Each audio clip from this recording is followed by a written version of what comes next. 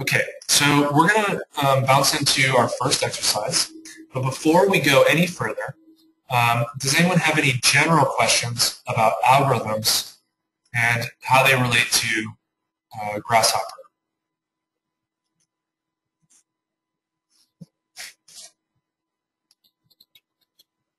All right. Let's go ahead then and open up Rhino if you don't already have it open. And go ahead and type in Grasshopper. We're going to be working with version 0914. So if you don't have that version, make sure that you go to the Grasshopper website and download the corresponding one. And if you have any troubles, feel free to write us a message in the questions window. Okay, so with that, if we've got Grasshopper successfully loaded, right, we can go ahead and start to develop our own algorithms. So let's take a second here just so that we're comfortable with working with Grasshopper, and let's actually build the line, right? So if I have 2 point containers that are found under the params geometry tab, if I have 2 of these, if I copy and paste this one, now I have 2. This is going to be my point A, and this is going to be my point B. All right? So I'm also going to create 2 points in the Rhino environment. So I'm going to create 2 points. Go ahead and right-click the first point object, set 1 point, and do the same for the second one, set 1 point. Okay, and now we want to create a line, and that's our algorithm, right?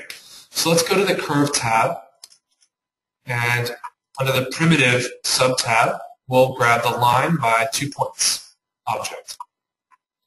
Let's drop that onto the canvas, and we can go ahead and connect point A and point B, and now we have a line.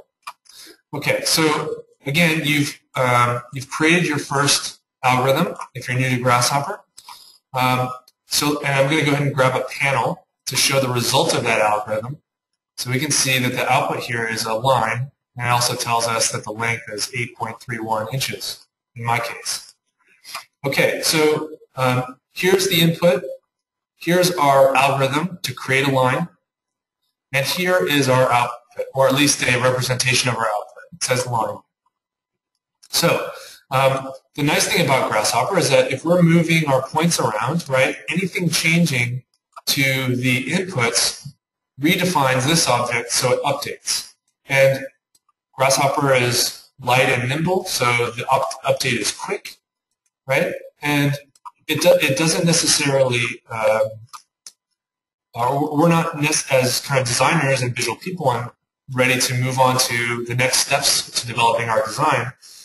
We might not think about what is actually happening here in the back end.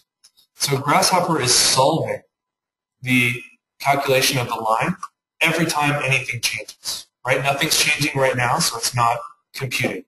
But the minute I make a change, it updates live, right?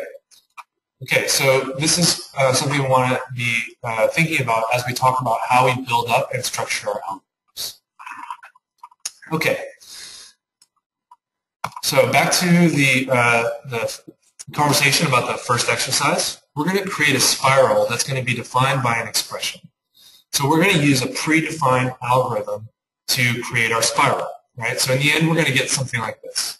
We're not only going to draw a curve that defines a spiral shape, but we're also going to create a series of circles that are located on that spiral curve. Okay, so let's say that I wanted to draw a spiral. A spiral is, phylotaxis systems, nautilus shells, things like that are all spirals can be found in those systems. So let's say I was inspired by those, and I wanted to find out more about spirals. All I really have to do is look up the function that helps me define my spiral shape. And a function is just a relation that associates members of one set to another set. So if we have here a simple expression, x equals the cosine of x times, x equals the cosine of t times t, right? That is an expression that relates these elements on the right to this element on the left. So x is going to be defined by this, right? That might seem like a long-winded way to talk about just a simple equation, right? But it's important that we understand that it is a function, right, at the more macro level. Correspondingly, to create our spiral, or the points for our spiral, the y position would be defined by sine of t times t. Okay, so here's a representation, another representation of a spiral, right? And we're going to have a, if we kind of identify what the elements that we have going on here in our spiral, there's a kind of central focus point, and then we're going to have a series of positions as defined, moving counterclockwise around the center point with an increasing length as we move along. Right? So what this means is that each one of these, if these are points, we're going to have a single center, but we're going to have multiple points around the outside that help us define our spiral. So in order to work with multiple things, we're going to review what lists are. In Grasshopper, lists are collections of things. So it's very easy to draw 2 points and define a line. It's a single result from 2 inputs. What happens if you want to create multiple lines or create multiple points, right? We have to understand that we're working with lists. And each thing that is in the list is stored with a particular location, or it is located in a particular order in the collection of things. And that order is denoted by the index value. So here we have one example of how we might create multiple points, right? Divide a curve into points. The output here, as a result, is going to be a list of points in which each one is identified relative to an index, and the collection of points are understood as each one being an item, and the entirety of it being understood as a list. Okay, so we're going to create some lists using a series object, and that creates a sequence of numbers that are spaced according to a step value. Great, so let's go ahead and let's create our spiral. So if we go into back into Rhino and Grasshopper, we don't need this anymore. Just to give you a quick peek at the reference files that we gave you, you can open these as we go along. We're going to be building them all together, so you'll have both these original set of files as well as the files that we create together as references, because along the way we may do some things slightly different. So the first file that we're going to open up is 1-0, spiral by expression. This is all we're going to try and achieve, which is to use a predefined algorithm that's spiraling by sine x of x and cosine x of x to create a spiral.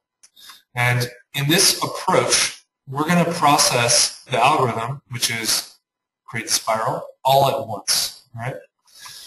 Okay, so I'm going to go ahead and work from this file for the first exercise. So I'm going to save this as -w. That's my working file, so that we'll have a separate version for to share with you after the end of the webinar. Right, and I'm going to go ahead and delete all of the objects below my panels here. So I have the same information, but we're going to do this from scratch. Okay, so the first thing we want to do is, to create a spiral, we need to define point positions, right? And in order to create multiple points, we said we were going to use a series object. That's going to be found under the Sets tab, Sequence, Series. All right, so if I zoom in on this object, you can see the icon is identifying moving from 0, 1, 2, etc. into infinity. And the way we're going to define the inputs is, first we have to define the first number in the series, and then the step size for each incremental number, and then lastly, how many values there will be in the series. So we need a couple of sliders. The first one being the step size. So let's go to the Params tab under Input and grab a number slider. And we're going to use this to define our step. So I'm going to right-click and redefine the name so that I have my slider named. Connect this to N, And now it's going to start at 0, which you can see would be the default value. It's going to step incrementally 0.25 units. And I'm going to end up with 10 of them right now. Right? So let's grab a panel and let's see what we get as an output. Right? So since there are some default values, our series object, if I group it and label it so that you all can see that this is the series object, the series is going to give us corresponding values here based on the default values for S and C and the value I defined here for N. So I want to control how many there are. I don't want just the default number of 10. So let's go ahead and create another slide. I'm going to use the shortcut by double-clicking on the canvas. And I'm going to say I want at least one. I want it to be less than the current value, which will start at 25. And I want to have up to 100 values. So 1, less than 25, less than 100. Hit enter. This is going to be my C value. And this is going to be the number of values I want. So I'm going to redefine the name of my slide.